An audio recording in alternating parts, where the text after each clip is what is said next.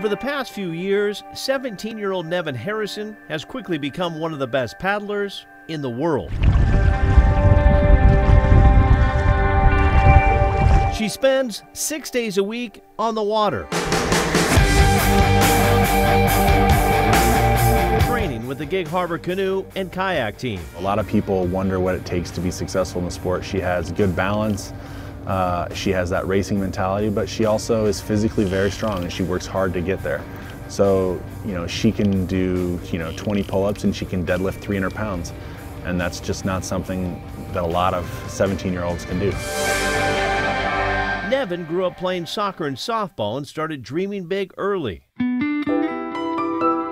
She tells the story of sitting in front of the television watching the Summer Olympics when she was 6 and turning to me and saying, "Mom, that's what I want to do." As a little kid, I didn't want to be a singer or a dancer or a teacher, whatever. I wanted to be an Olympian. As a freshman at Roosevelt, Nevin thought her path to the Olympics would be on the track.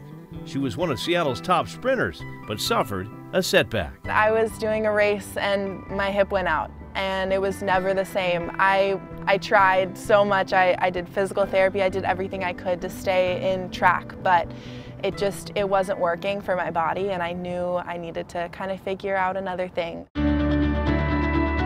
That would be canoe.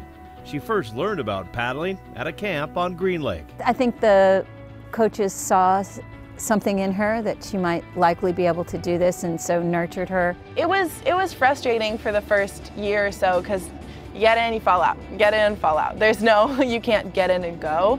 But, I knew what I wanted to work towards. In 2016, she won her first national championship.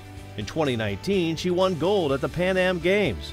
And this past August, Nevin qualified to compete at the World Championships in Hungary. The goal in going to Hungary and obviously supporting her was to finish in the top 6.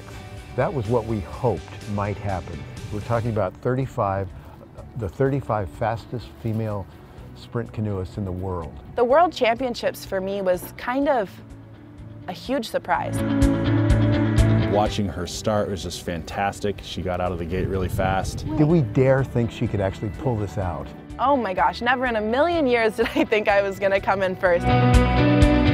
My mind was almost blank, but so full at the same time, because it was like, what do you do when your biggest dream comes true? It was one of the glorious moments of a person's lifetime to watch your daughter do this and be so fiercely committed to winning that she was not going to let anyone catch her. And it was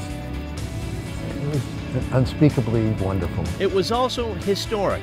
In front of 20,000 fans, Nevin became the first American to win a medal in a sprint canoe event at the World Championships. They couldn't find the American flag to put on the pole because they're like, we've never used this before.